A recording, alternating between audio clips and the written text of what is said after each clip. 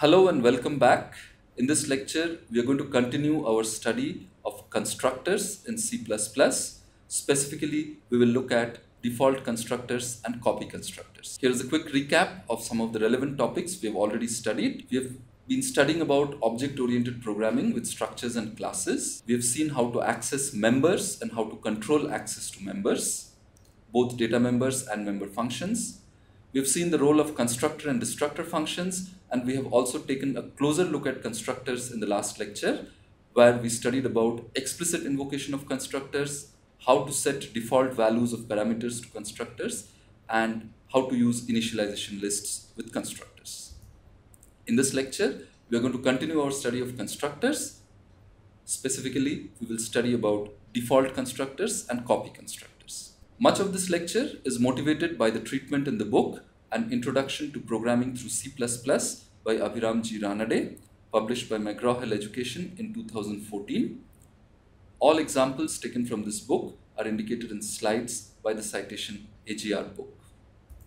Recall that when we were studying about the constructors of a particular class, we said that a constructor is going to get invoked automatically whenever an object of the class is allocated. In fact, the sequence is that the object is first allocated and then the constructor is invoked on that object. And we had studied that constructors are actually a very convenient way to initialize data members when an object of a class is allocated. Similarly, when we studied about destructors, we had seen that a destructor gets invoked automatically when an object of the class is deallocated. And once again, the sequence is the destructor is invoked on the object first, and then the object is deallocated. And we have also seen that destructors can be a convenient way to do bookkeeping and cleaning up before deallocating an object. Now, when talking about constructors, we might as well go back and recall the class V3 for three-dimensional vectors that we have already studied in previous lectures. In this class, we have three private data members named XYZ, all of type double, and we had seen two different constructors for this class. One of these constructors did not take any arguments, and such a constructor is going to be called a default constructor of the class V3, whereas the other constructor which took arguments is going to be called the non-default constructor of the class V3. Now suppose for a moment we want to define an array of V3 objects. Let us say I want to define an array of size 100 of V3 objects. So clearly 100 objects of class V3 must be allocated, and we have just seen that whenever an object of class V3 is allocated, the constructor function must be called. But there were two constructor functions that we just saw. So which of these constructor functions should be invoked on each of these 100 objects? Well, the answer is that when we are defining an array, then on each of the objects in the array, the default constructor is going to be called. This is the constructor without any arguments. But now, what would happen if we had either forgotten or intentionally not defined a default constructor for V3?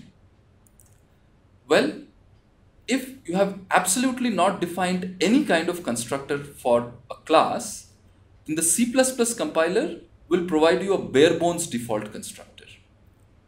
Since it's a default constructor, it will have no parameters and it is absolutely bare bones. It does nothing in its body. The presence of this default constructor provided by the C++ compiler will, however, now allow you to define an array of objects. Each object in the array can now be created and the default constructor provided by the compiler can be invoked on it. In a similar way, if you have not provided any destructor for a particular class in your program, the C++ compiler is going to provide you a default destructor, which is also a bare bones default destructor. It has no parameters and does nothing in its body. Now the tricky situation is here when you have defined a non-default constructor of the class, but you have not defined a default constructor of the same class. So in this case, C++ compiler is not going to assume that you forgot to define any constructor because you have indeed defined a non-default constructor. And therefore the C++ compiler will not provide you a bare bones default constructor in this case. And without a default constructor, you cannot allocate objects in an array of this class. So therefore, arrays of objects of such a class which does not have a default constructor but is a non-default constructor cannot be defined. So to avoid such problems, the best practice is whenever you're defining a class, please define a default constructor for that class as well. Now let's look at another kind of constructors. These are called copy constructors. Now suppose you are creating a new object by making a copy of another object of the same class. So for example, in this main program here, I have an object named A of class V3, which has been created by invoking the constructor of this class with specific parameters passed to the constructor. And now over here, I am creating another object A1 of class V3 and immediately initializing it to the object A that has already been created. So here I have an initialization and a declaration. Therefore, I am actually creating a new object by copying an existing object, and this is a situation where you need a copy constructor. Another situation where you need a copy constructor is when you are passing a parameter to a function by value.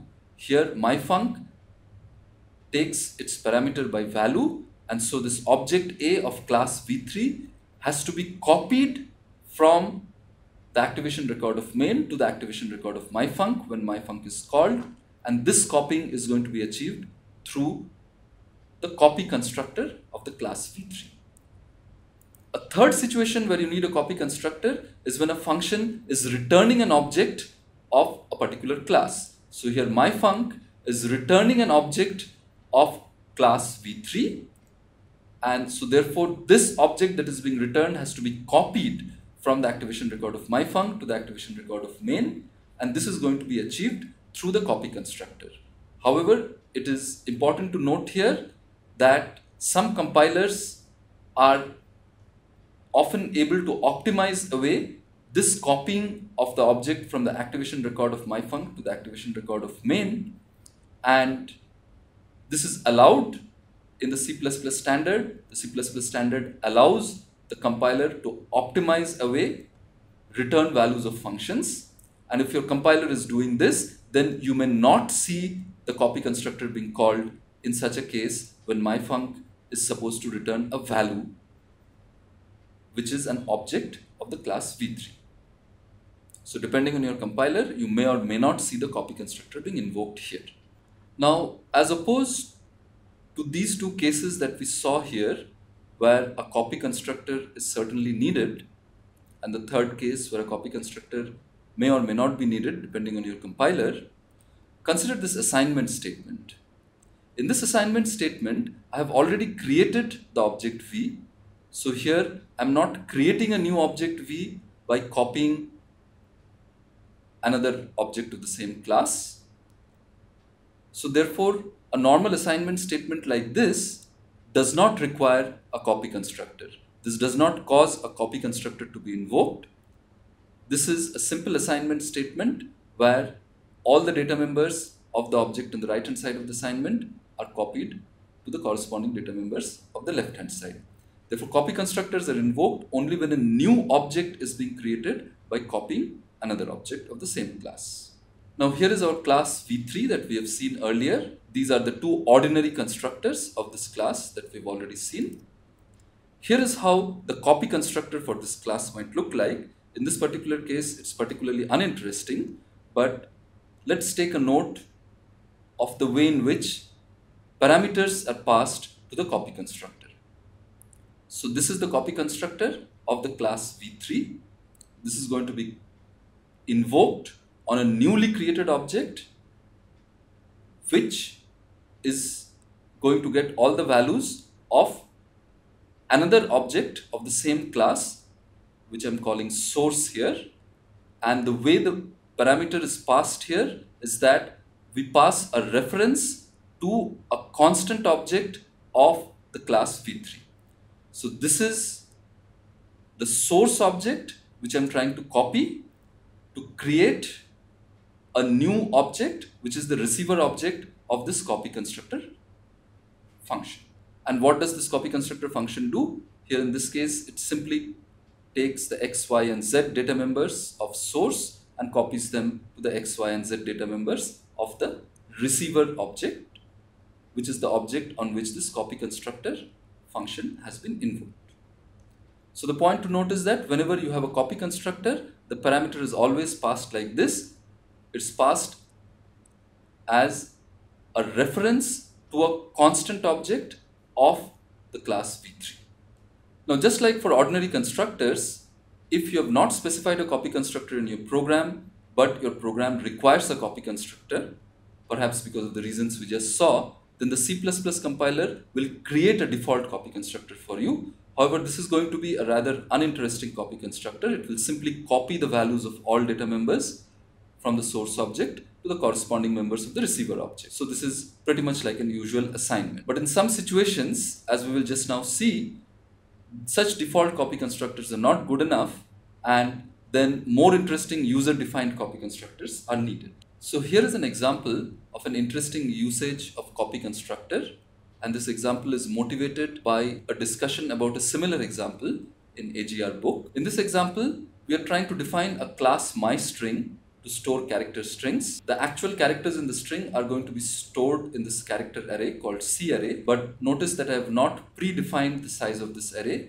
Instead, I have kept the C array data member as simply a pointer to a character so that I can dynamically allocate an array of appropriate size when I'm creating an object of class myString. Length, which is an integer type data member, basically stores the length of the string.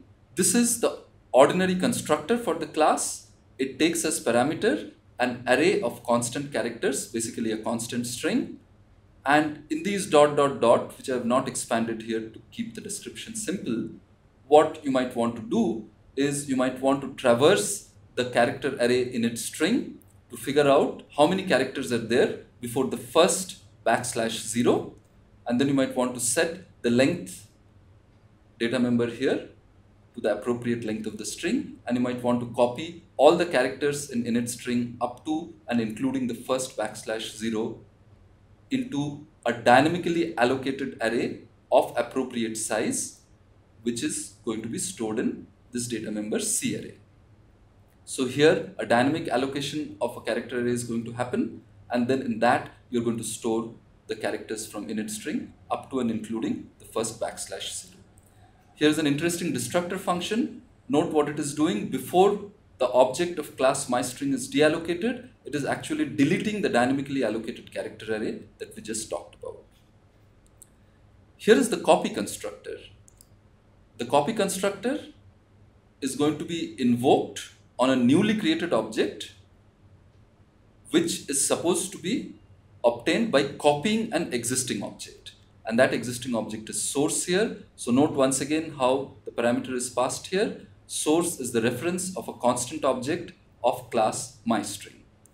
What do we do in this copy constructor? The first thing we do is through this initialization list, we set the data member length to the value of source.length. And then the next thing that we do is we dynamically allocate a character array of size length +1 and store it in the data member C array of the newly created object, which is the receiver object in this case. Why do we have +1 here? This is to store the last \0 at the end of the string. Of course, if this dynamic memory allocation failed, then you have to handle the error appropriately. Otherwise, you basically copy all the elements in the character array of the source object starting from index 0 all the way up to and including index length into the corresponding character array of the receiver object here. So this will copy all the characters in the source string, including the \0 at the end of the source string. So you can see that this copy constructor is actually doing something useful, and it is different from the ordinary constructor. So in summary, what we saw in this lecture is how to use default constructors and their importance in defining arrays. We also studied about copy constructors and their importance in creating new objects by copying existing objects. Thank you for your attention.